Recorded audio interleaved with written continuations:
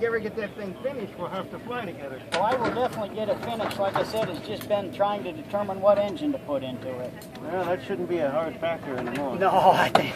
How was the ride? Oh, it was great. Yeah? He was nice enough to let me take the stick, but I wasn't willing to give any inputs that he wanted to see, so I had to take it away your lunch, from right?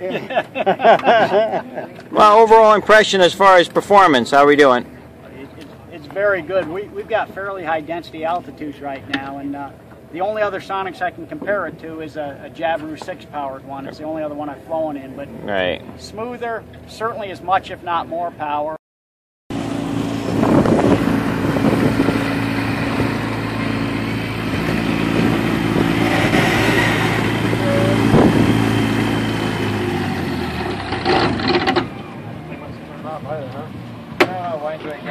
How was your experience? Great.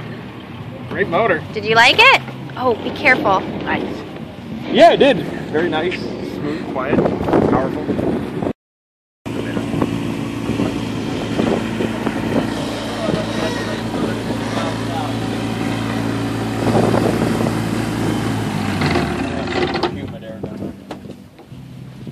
Well, that was fun. Yeah, very fun. Thank you. Yeah. How was your experience with the Viking engine? It was good. It was nice and smooth and not so many things to play around with fuel mixture and everything, so it seemed simple. Got a couple thousand hours and all kinds of the Wichita spam can, Cessna, Piper, Mooney, Beechcraft. Is that going to be? And are you getting involved with home-built planes? I'm considering a Zenith 750. How was your experience flying behind the Viking engine? Very quiet, Yeah. very smooth, a lot of power. The biggest thing was it was just very, very quiet. So I was very impressed. So you enjoyed the flight? Yes, thank you very much. All right. Well, I had fun too. Thanks so much. Okay. Yep. What was the feeling like flying this airplane with this engine? Impressive. Like the Sonics, it's buttery smooth. Performance is excellent, and anyone that's come from a traditional aircraft where you have to monitor your mixtures, etc., I don't think would find it difficult to set up their boost on their turbo. I don't think that would be a big handicap if it wasn't automated. Hello, I'm Don Quintoliano. I'm a sport pilot. I like building planes. I have about 2.5 aircraft and currently looking for an engine to put in my Kitfox Super Sport 7. So I'm here to do a demo to see how that engine works out. Okay, so what interests you about the Viking? The cost per horsepower is a very key feature about it. It's a known proven design. The Hunt engine's a very good engine block. So the only factors considered are what Viking put around that block. So I want to look at some temperatures and some performance numbers and see what that tells me. I really like what I see. So the performance of the plane, what I noticed was the smoothness of the engine, the lack of vibration. And I know car engines are designed for that because you want quiet running and smooth running, but that's something I've never even fathomed having in an aircraft before, the lack of vibration, which is, of course, is better for the airframe, better for you, and better for the longevity of everything. I'm quite impressed with the engine. The turbo is both water cooled and oil cooled, so you don't have the lag time of shutting down like you would in a typical diesel engine with a turbo where you have to allow the oil to cool prior to shut down. So that's a huge benefit for anybody who doesn't want to sit and idle for any length of time. Sure. Yep. All right. Well, this was fun. I'm glad that you got your second ride today. Thank you very much. Yep. Very, very impressive. I'd suggest anyone who gets the opportunity truly look at this engine if they have an airplane that is in this horsepower range that they're looking for. It's pretty amazing. Sure. Well, thank you so much again. Thank you. Bill Earl from Oregon. Okay, and what's your background in aviation? I've been flying since 1967. Wow, that's when I was born. Is it? Yeah. I've light aircraft, but I was in the business. Used to have a Cessna dealership up in Oregon, and corporate airplanes, helicopters, and I currently have an RV-12 with there's a little engine in it, and I love it. All right, so it's kind of safe to say that you have a lot of background in aviation. I would say so. Yeah, and you and me are going to go fly, and then we'll see what you feel about this particular 750 and this engine, and then we'll talk after the flight. Very good. All right, thank you. I think the biggest impression is how strong and solid it feels. Okay. You know, it gives you that, you just feel like there's more there. Now you, the benefits of it I can see. I live up in Oregon with the mountainous terrain. You know, pretty much have to get over the mountains anywhere you go out of my valley. So you're talking about the turbo part of it? Yes, and of course yeah. I have an RV12 with that your engine in it, and I love it. I mean, it's very smooth and a lot of performance, quiet. I mean, every aspect about it I think is just right on. Thank you very much. That's the best thing that's happened all day. Tell me about it. Oh, it was nice and solid, plenty of power. I'm not used to the turbo. I mean, that was real steady and pulled right out real smooth. So good. I enjoyed the heck out of it. A lot different than my flying experience way back when.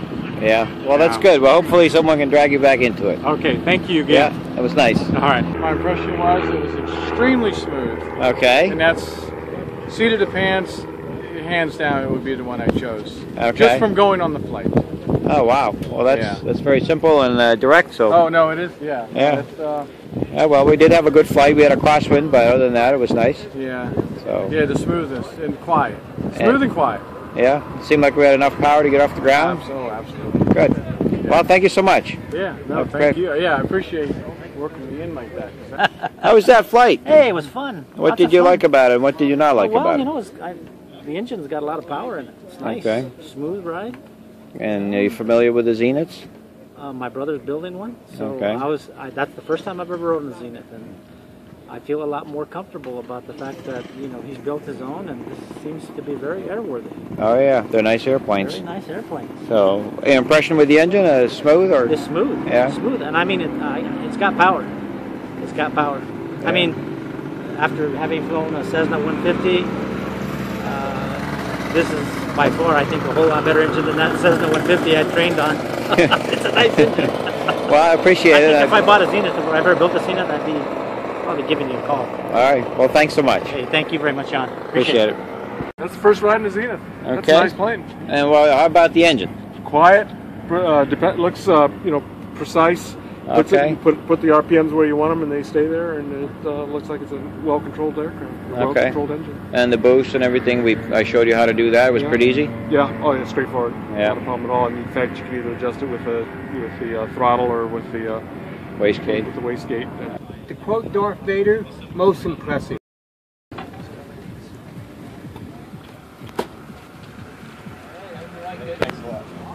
How was your experience with the Viking engine? You know what? It was great. It was real smooth, and whenever he needed any power at all, it just was there. So I had a great time. Well, fantastic. Thank you very much. Well, I've been flying since mid-60s. Been in home builds for umpteen number of years. Sarah, I'm a sport pilot CFI, and I've owned a number of planes over the years and looking for something to instruct in. And drive a Honda and really like Honda engines. Great. So is that what interests you about the Viking? Yeah. Is that it's based off the Honda? Yeah. Wonderful. Okay, well you should be taking off in a few minutes, so All right, sure. We'll talk to you in a little bit when you get back.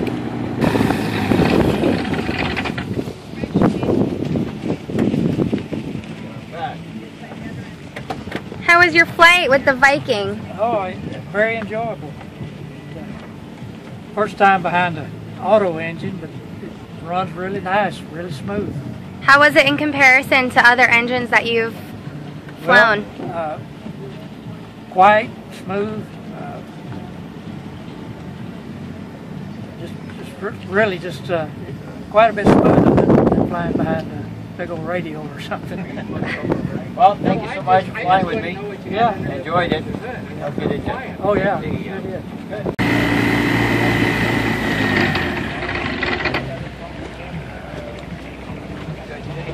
Good. Well, John, that was great. It's a pleasure. I'm very happy that you came flying with us. That's a quiet, smooth engine. I like that. Yeah. How was your experience with the Viking engine? Very nice. It's quiet. I like that. How would you compare it to other engines that you've flown? Less vibration than a lot of them in the Jabiru or the Rotax. Okay. I'm Greg Davies. I'm a former military pilot and present drone pilot of all things, instructor, but mainly a heavy driver. Looking for something to do in my retirement, so build an airplane and looking for an engine. Great. Okay, so what interests you about the Viking? The Honda connection.